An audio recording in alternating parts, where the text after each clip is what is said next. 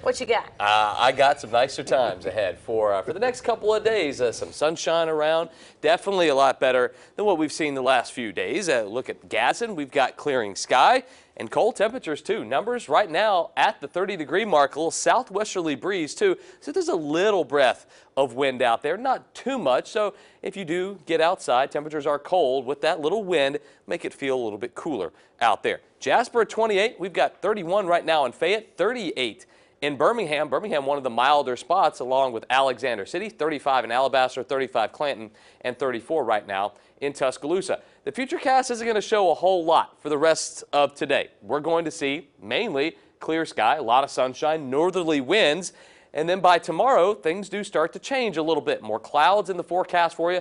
We have southerly winds that develop, so the cool shot of air doesn't really last, and neither does the sunshine. I think we hold on to lots of clouds. I don't think we're going to see much rain tomorrow.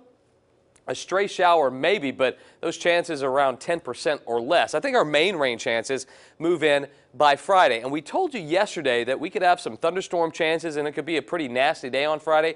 I think what is going to happen is going to be a little bit different than what we were forecasting yesterday. So obviously things change. Temperatures for today, numbers in the mid and upper 50s. A pretty nice change of pace from what we had yesterday with all the sunshine. We'll start off tomorrow in the mid and upper 30s, and then for Thursday afternoon, a nice recovery back into the mid and low 60s. Really nice stuff. And then, like we said, I think we start to see the rain move in for the weekend. Friday, some light showers will be around, but I think by the afternoon time, some decent amounts of rain move in, especially in North Alabama. I think our rain remains scattered here on Friday, but not the big thunderstorm threat and not the big rain threat that we thought we were going to have. The cold front that'll sag south is actually going to stall over the deep south, so expect lingering showers around for not only Friday, Saturday, but Sunday too, and that front actually starts to move south on Sunday. So I think our best rain chances over the next few days are going to be on Sunday. 57 degrees, lots of sunshine today though.